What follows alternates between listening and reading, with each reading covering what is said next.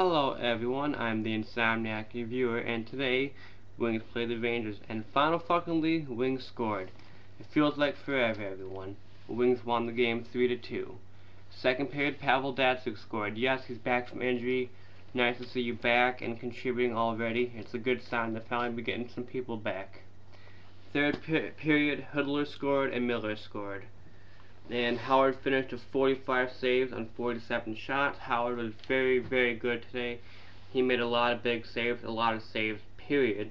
And he made sure we win this game. We gave up a lot of shots, which is usually a bad sign. But overall, it wasn't that terrible of a game. We finally got some goals, so goals are a sign of progress. Defense needs to step up. You shouldn't be giving up 45, 47 shots a game.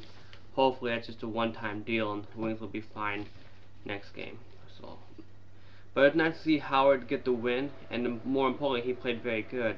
He's been a little shaky as of lately. So, way to kick some fucking ass, Howard. Alright, I'm really fucking tired. I keep messing this video up, so if I make any more bloopers, fuck it, I'm just gonna keep going, people. Blah. So, good job, Wings. We didn't necessarily play our A game, but with all the injuries and just the way things have been going lately, we'll take the 2 points even if we played maybe a B game. Howard made a lot of big saves and made sure we won this one. Nice to see you back, Datsyuk. This is a step in the right direction. We just got to keep chugging along for now. We can't really keep playing the B game for too long. Eventually we're going to need to get going. But for now, this is okay. Alright everyone. Peace out, bitches. Please subscribe.